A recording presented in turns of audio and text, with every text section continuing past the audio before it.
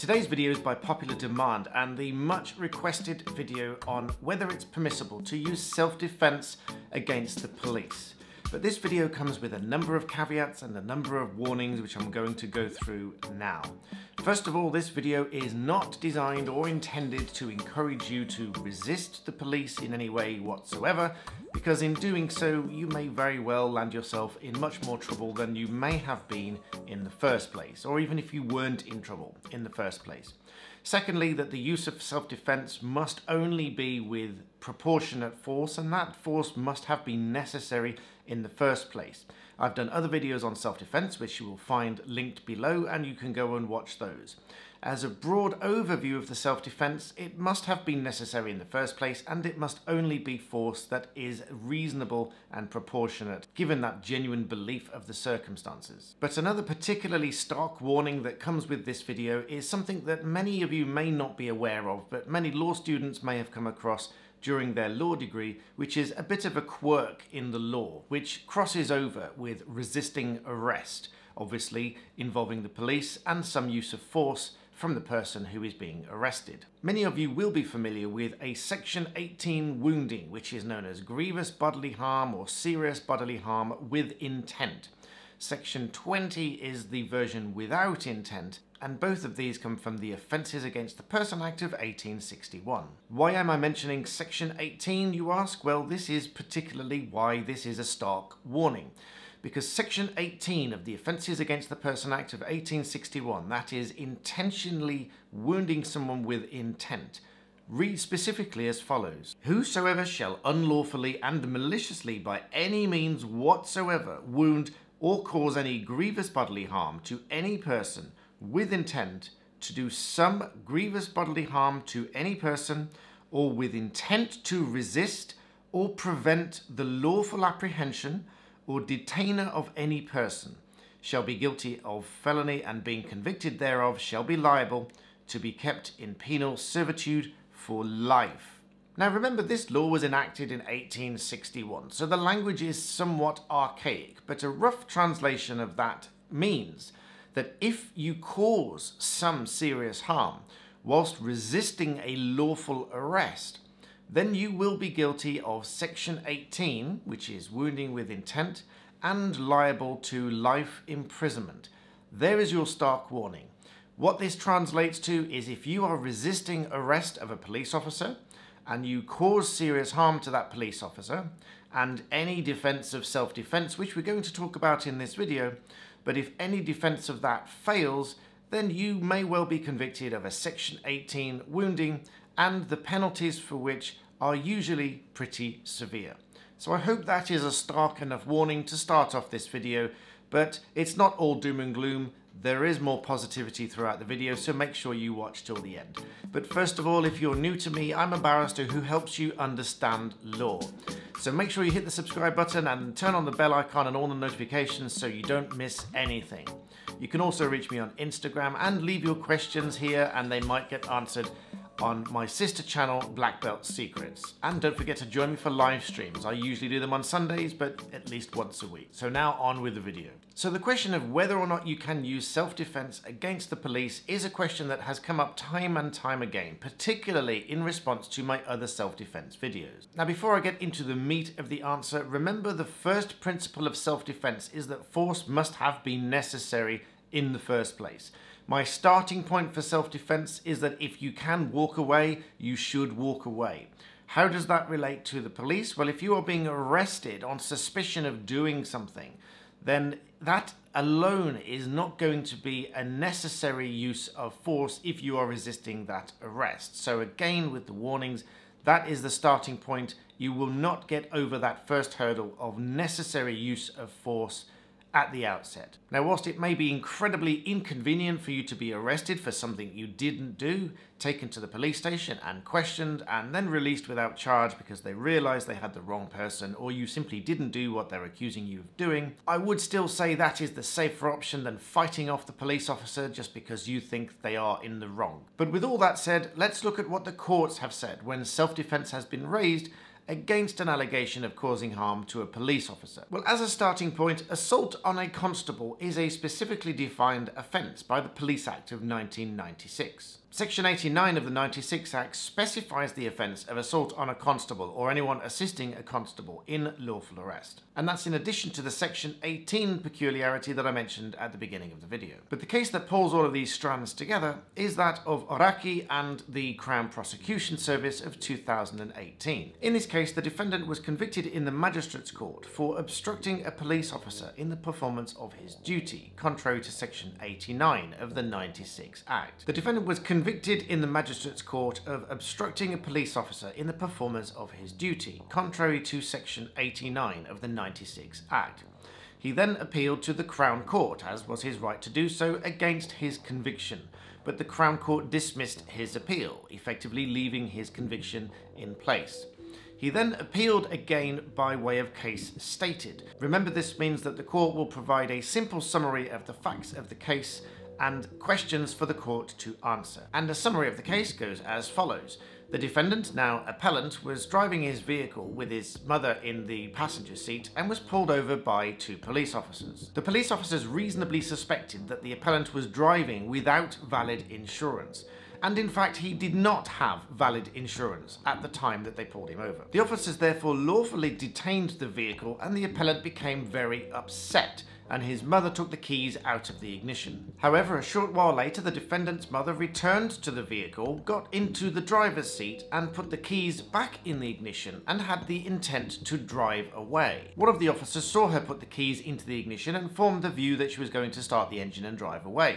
He went over to the vehicle, put his hand on her to prevent her from starting the engine, at which point she screamed out. At this point, of course, the appellant heard the screams and saw the police officer with his hands on his mother and became alarmed as to what was going on. Of course, he rushed over to the vehicle, in his mind in defense of his mother, to pull the officer off his mother because he believed that she was being injured, and the second officer came over to assist the first officer. Question for the court was as follows. Is self-defense, or defense of another, a defense available to a charge of obstructing a police officer under Section 89 of the 1996 Act?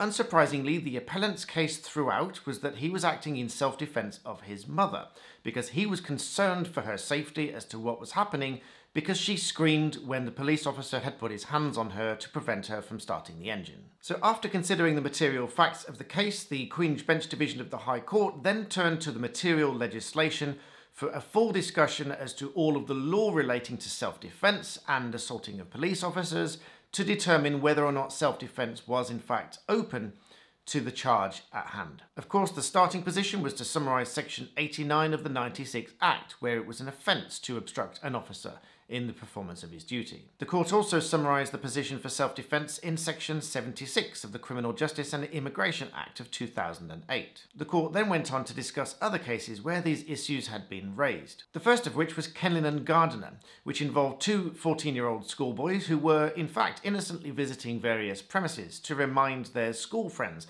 of an upcoming rugby match. However, the two boys raised the suspicion of two police officers who started to question them, but the boys did not believe that they were genuine police officers even though they produced their warrant card.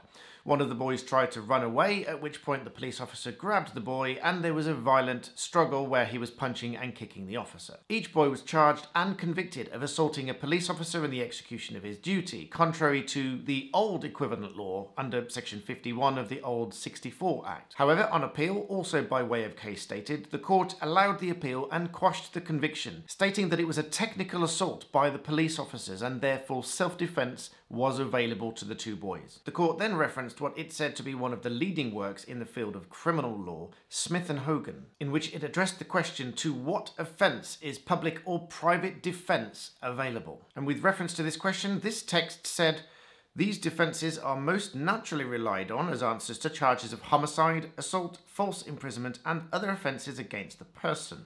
it is not clear to what extent public or private defences may be invoked as defences to other crimes. The court then looked at the judgment from Crown against Browne in 1973, from which it drew the following paragraph. Where a police officer is acting lawfully and using only such force as is reasonable in the circumstances in the prevention of crime or in effecting the lawful arrest of offenders or other suspected offenders, self-defence against him is not an available defence. The court then drew some paragraphs from the case of DPP and Bayer and others in 2003 as follows. It is a principle of the common law that a person may use a proportionate degree of force to defend himself or others from attack or the threat of imminent attack, or to defend his property or the property of others in the same circumstances. 100 years later, in the second edition of his Textbook of Criminal Law, 1983, Professor Glanville Williams said pithily at page 501 that protective force can be used to ward off unlawful force,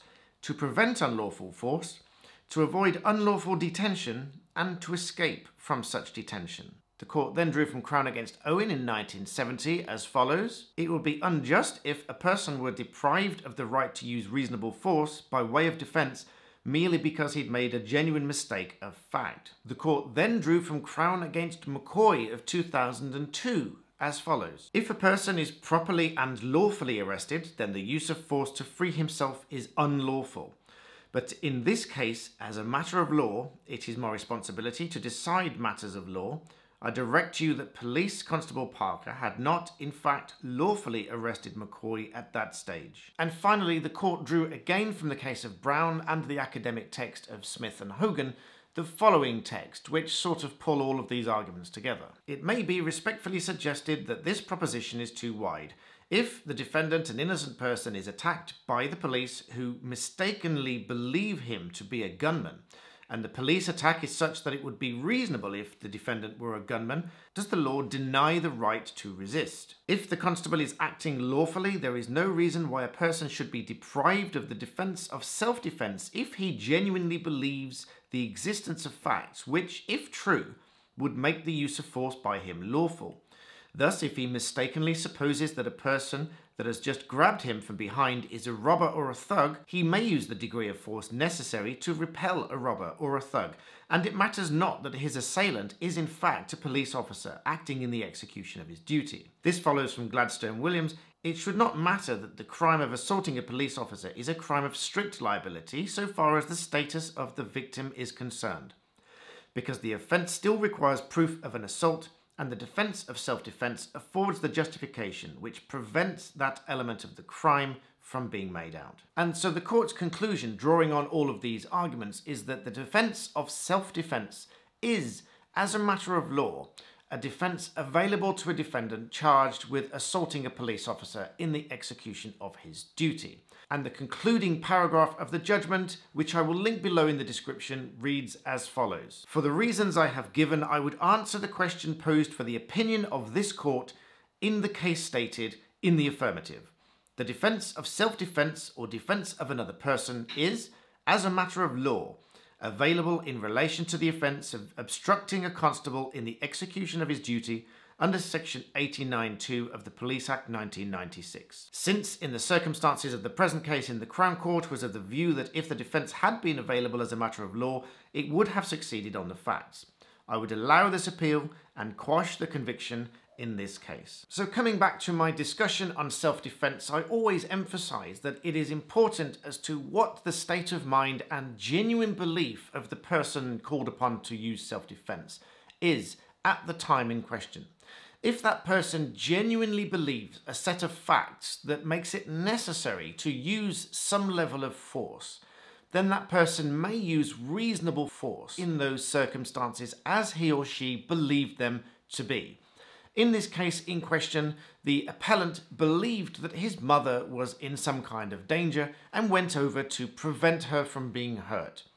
That was the factual matrix as he believed them to be at that time, and he believed that he was acting in self-defence of his mother. And the court agreed. The court said that if what he had believed had been true, then the defence would be available to him. So as you can see, the answer to these questions is almost never a yes-no answer or discussion. The amount of discussion, even what I've summarized in this video, is a very small amount of what is contained in the judgment, which I will link below if you want to read it in much more detail. And remember the stark warnings that I gave at the outset of this video. Any use of force must be necessary in the genuine belief of the person holding it, and then any such force must be reasonable and proportionate. So in the meantime, I hope you found this summary useful. Remember to like the video, add it to a playlist, share it with a friend, and as always, stay humble and please subscribe.